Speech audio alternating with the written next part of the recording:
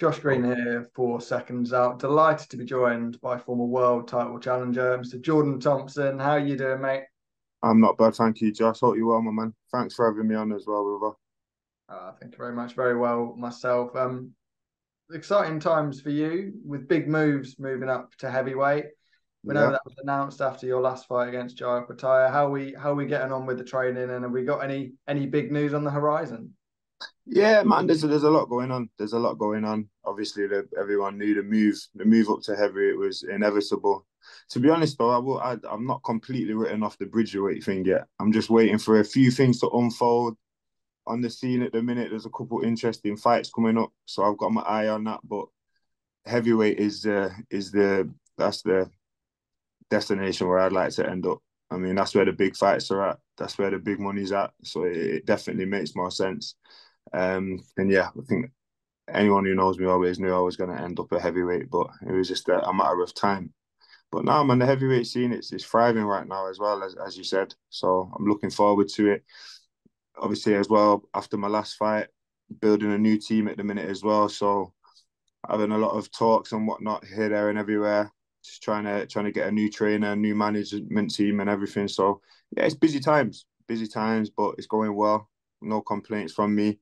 Just trying to build that circle around me and make sure that we're all working towards the same plan, the same goal, and make sure we all stand on business when it's time to stand on business. So it's looking good though. It's looking good. Definitely no complaints. Now a few months have passed since the loss to Jai Opetaia. How do you reflect on it? Yeah, man. Listen, it was a blessing in disguise. A blessing in disguise. Definitely a massive learning opportunity. And I'm one of them. Like I'm still learning in the game. I'm learning. I'm genuinely learning on the job. Like very little experience coming into the game. Bit of a late starter, as everyone likes to say. You know. So the way I put it, I had a tennis racket in my hand not too long ago. Somehow stumbled upon a world title shot at cruiserweight.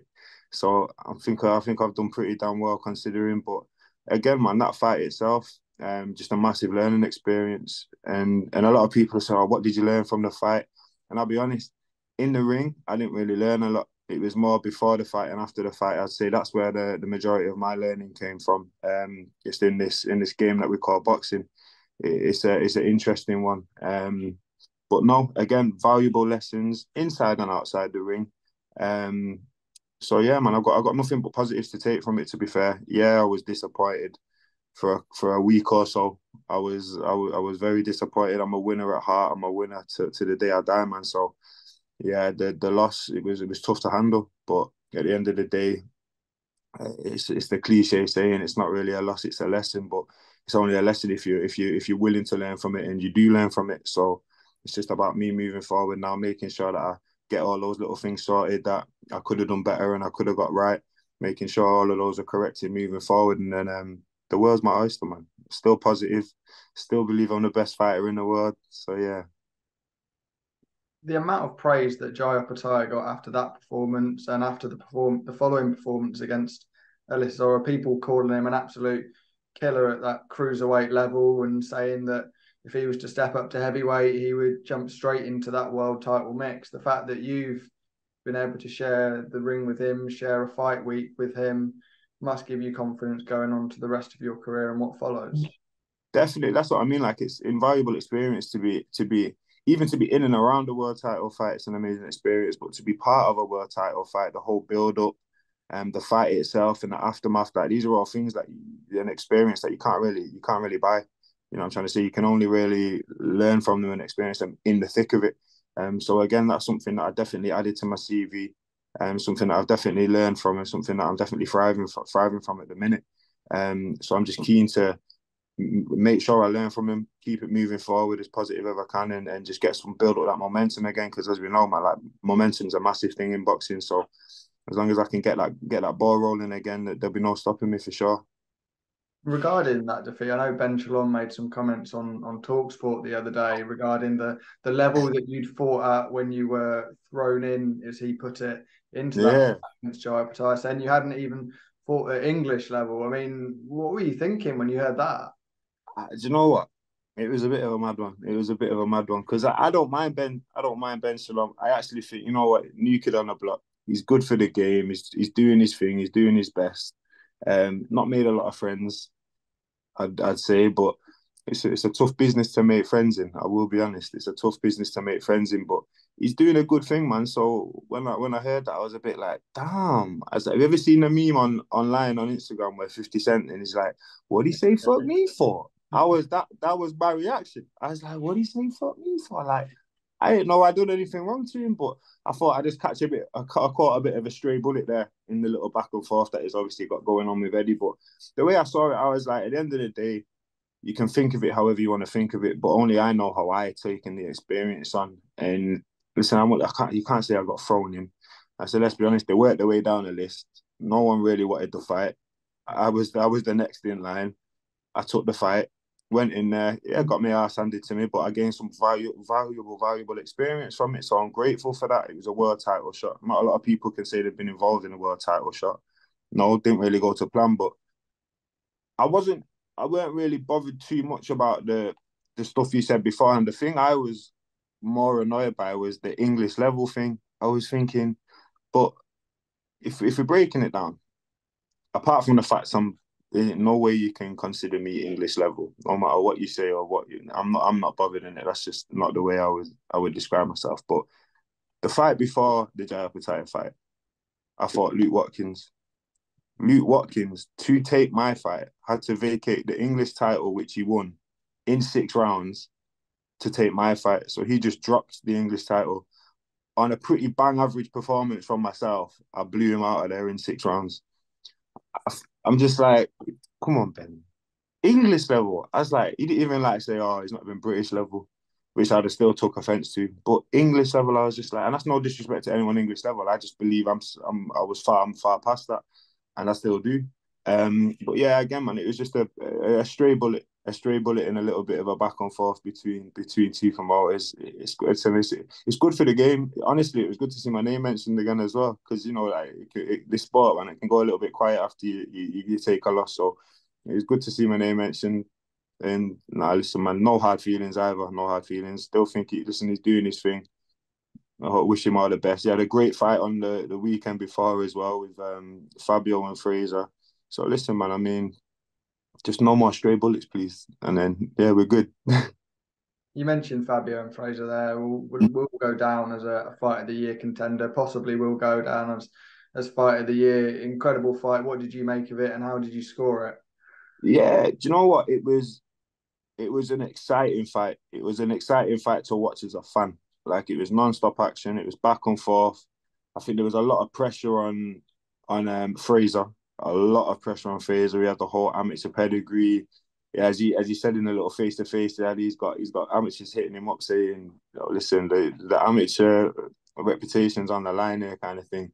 So there was a lot of pressure for him. A lot of pressure for him. But I think as I was a little bit suspicious of and aware of, I thought he'll be able to handle that pressure because of his vast experience. So I thought he's not really going to let the lights get to him or let the occasion get to him.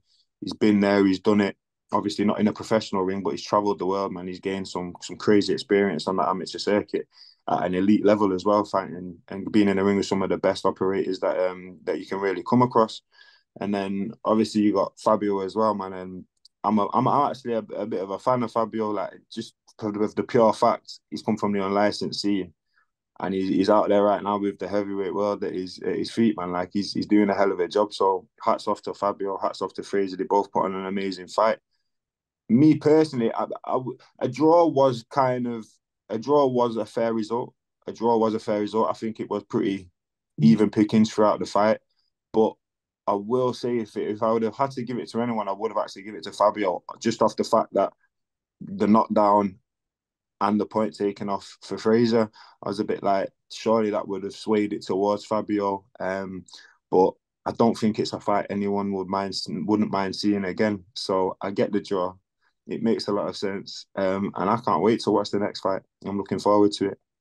Yeah, I think that's a rematch we all can't wait to see. 100%.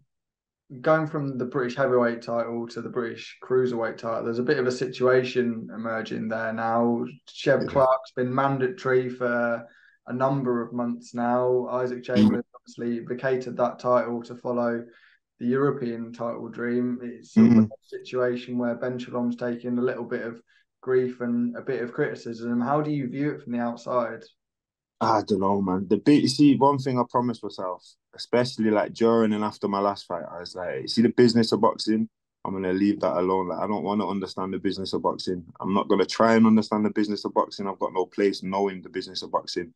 I believe that's where you should build a very good and tight team around yourself who handle with that side of things. To me, from the outside looking in, I just again, man, it's just politics in boxing. Fighters wanting to do their own thing. I think it was announced yesterday that Isaac vacated. Did he vacate the British? Yeah, so he's Yeah. vacated now to obviously to go after the EBU title, which honestly, that actually makes sense. It makes sense to me. I just think they might have left it a little bit too late to announce that. Obviously, as well, I think Mick Hennessy's actually the one who's looking after Isaac, so I think it was actually his decision. So yeah, man. I mean, again, it can look like one thing, but be another. It's all how you perceive it and how you perceive the game. But I mean, there's still some great fights, man. The cruiserweight division is still a crazy division. So there's a lot of good fights that we'll all be tuning in to watch. But yeah, it looks from the outside looking in, it looks like no one really wants to fight Chev. So I'm not sure, man. Hopefully those fights can get made though, because again, for the British public and the British fans, they're amazing fights. So hopefully they get the TV time to be able to be put on. Before we talk about a couple of the big boys in the heavyweight division, you mentioned about Bridgerweight earlier. Lawrence Okolie is obviously going to be challenging for the Bridgerweight world title against Lucas Radzansky. Was that a little bit of a surprise when you saw that one pop up? Yeah, it was definitely a surprise because no one's really heard anything about Lawrence for a little while. Especially after the fight he had with Chris Smith, we were all waiting for a rematch, and obviously Riakporhe came in, and now he's got that opportunity to fight Chris Smith. So everyone's a bit like, well, what's Okolie doing? So everyone's kind of waiting for what's next with Okolie, and obviously made the move to Manchester as well to Joe Gallagher. So I think when he made that move and that announcement got made, it was like, okay, something's coming. So, but no, listen, that's a great opportunity for him as well, man. He's got on his CV, he's a former world champion. So that would suggest that he's got the facilities to walk straight in there for a world title fight at the weight above. Good fight. He's no idiot, but at the same time, I just think he's a little bit limited in terms of boxing ability. And I think I think it'll be a good fight. We'll see what Okolie learns under Joe Gallagher, and then a few decisions to be made after that fight. So it'll be interesting. If it is to be Bridgerweight for yourself, where do you see yourself sort of slotting into that scene? Because it's fairly limited at the moment, isn't it? This is the thing. Like I'm not trying to campaign at Bridgerweight. I'll be honest with you. If there's no big fight that can be made straight away, I won't be hanging around at Bridgerweight. There's nothing really to gain. I think it lacks a little bit of interest amongst the general public. So it's a little bit quiet in that respect. But I think heavyweight, that's where all the eyes are on heavyweight. Everyone loves heavyweight boxing. Everyone loves heavyweight boxing, and again, you get paid more for it. So if it makes money, it makes sense. So that's the division I'd be more natural at as well. So I think that's where my energy is kind of going towards right now. Are you fully back in gym now? Have you got anything to actually aim for at the moment? Yeah, I'm not fully back in. I mean, I'm fully training. I'm training near enough every day, twice a day. But obviously, I had surgery on the hand, so I'm still waiting for that to fully recover. I've just not sparred yet. That's the only thing I've not really done. Back punching. So things are going well. Obviously going to try out a few trainers and whatnot, and just make sure that, again, like I was saying before, they fit into how I would see things. I agree with how they see things, and we can both move in the right direction and achieve the goals that we've set out. So again, no, the injury's been a bit of a blessing as well, because there's nothing to be rushed. There's no rash decisions really to be made right now. Everything's got to be calculated, and everyone's got to be rowing the boat the same way, as I like to say. What does that process of finding a new training team look like for you? Because we know how important that decision is, especially at the stage you are in your career. You've got Yeah, to get this right if you want to be moving up that ladder. that's the thing. I'll be honest, especially like after I've been in this situation a few times. To be fair, I've had a good few trainers in the past few years. But I think like this next move for me, it's all about what's best for me. Like, I'm not really looking at anyone else, not really thinking about anyone else. I'm just thinking, all right, what's the best move for me? What is gonna help me move in the right direction, which I believe that I should be moving to. And again, just building a relationship with that trainer, making sure we gel properly, not just rushing into again making a rash decision. I think it's got to be fitting with and resonating with how I see things. And again, I've got to resonate with how they see things. So again, yeah, that's just the most important thing for me at the minute. Trust, loyalty with the trainer. It would be a special thing. And again, like you said, I'm wanting the next move, and the next move will be my last move. So it's definitely not something I'm gonna rush into. It's something that I'm gonna have to take my time and really make sure that it's the right thing for me. And final thing to discuss with yourself, Tyson Fury. We saw yesterday there was sort of a last minute press conference called up in Yeah, Morecambe. It was only a number of hours before actually the press conference was due to take place. I know there's a lot of people on social media speculating mental. as to what that could be about. Hopefully, Yeah, it be a postponement or anything. Thankfully imagine. not. I mean, when you saw that was popped up, what were you thinking?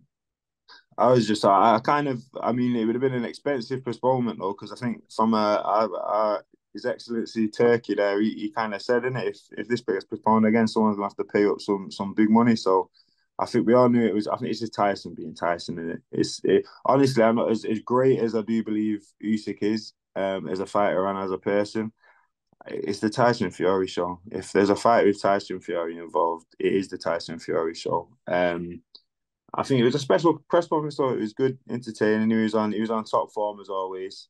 I think the first round, the first round knockout by Tyson's free money if you ask me. But no, he just brings a good little edge to the game, man. He's just himself, isn't he? And he's got a good charisma about him, an amazing backstory as well. So I think he'll always have the people's hearts, the fans' hearts. But now he's doing a great thing, man. I think it's going to be a massive, massive event. Like he mentioned, he's quite the historian as well.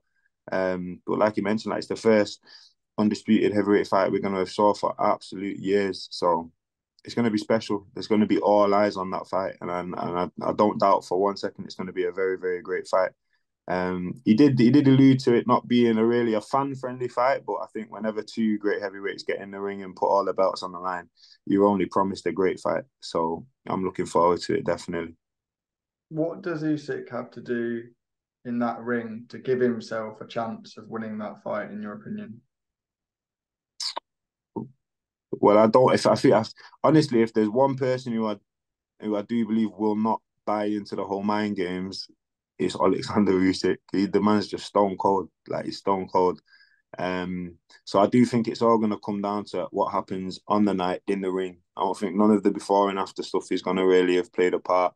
Um, Even though Tyson is the best at mind games, I think he's up there against probably one of the coldest, calmest, coolest guys in the game. So that's an interesting little build up right there. But I think on the night in the ring, I mean, Usyk, man, he's a classy operator. Very smart, very experienced, very content in what he has to do when he gets in that ring. So I think he's just got to stick to his guns. I don't really think he's got to do anything different, but I do believe he might have to be able to adapt to how Tyson approaches the fight. Because I think if there's anyone who's gonna really like change anything that they do, it might be Tyson Fury. He's a very adaptable individual, Tyson, so he can really pull out whatever he needs to pull out to get the job done on the night. I think that's one of his biggest strengths, especially for someone of that size as well. Like he can apply various different styles in order to win a fight. We've seen it in the past. Look at the rematch he had with Wilder, the second fight. He was all back foot, hit and not get hit. Next minute, he's walking forward, bombing people out of there. So it's just like, which Tyson are we going to get? How's he going to approach the fight? And then I think Usyk's going to have to adapt and make a move from there. But it's a great matchup. I do think we will get a little bit of a chess match, a violent chess match, nonetheless. But it will be an interesting spectacle. Oh, Jordan, it's a real pleasure catching up, and I look forward to catching up again once you've got a trainer in place and once we've got some fight news, mate. Really appreciate it. Appreciate it, Josh, man. Thanks for having me on, mate.